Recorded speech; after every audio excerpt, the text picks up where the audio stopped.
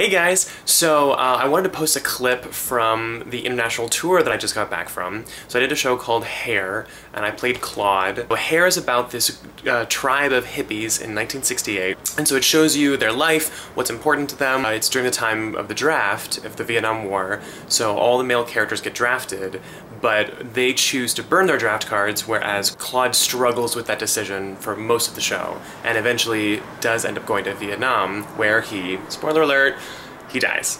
So this scene is the very end of the show. It's a song called Flesh Failures. It's right after Claude has been killed in Vietnam, and he goes back so he can sing one last time to his tribe and tell them what's going on.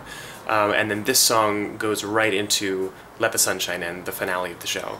It's such a powerful moment, and it's the first time that the audience sees Claude without his long hair, which is a representation of his freedom and his sense of self, and sort of a symbol of the counterculture. It was one of my favorite parts of the show. There were some nights you could actually hear people gasp when that happened. And it was such an emotional moment for me. I loved it every single night. So yeah, enjoy Flesh Failures.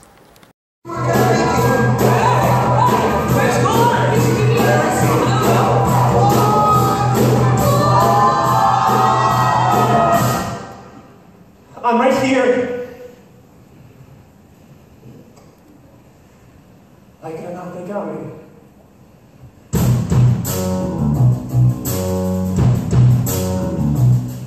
We start looking.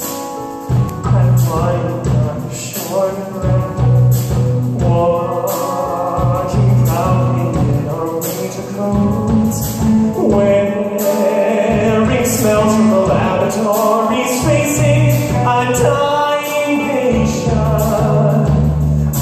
Moving paper fantasies, listening for the new told lies, with supreme visions alone to somewhere inside something there is a rush of greatness. Who knows what stands in front of I fashion my future on films in space.